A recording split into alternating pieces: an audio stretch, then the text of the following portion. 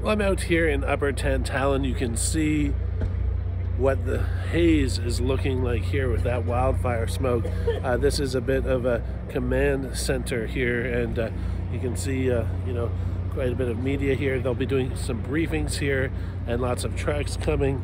So you'll have to contend with the smoke, low-lying smoke out here as we look ahead to what's happening here with the fire today with the wind shift. It'll be shifting to the southwest, and it'll be mainly sunny skies, so no rain coming until Friday, so that will be an issue in terms of trying to fight this blaze. The good news is that yesterday the fire here in Tantallon didn't grow, but we'll be watching closely as the winds pick up in the afternoon.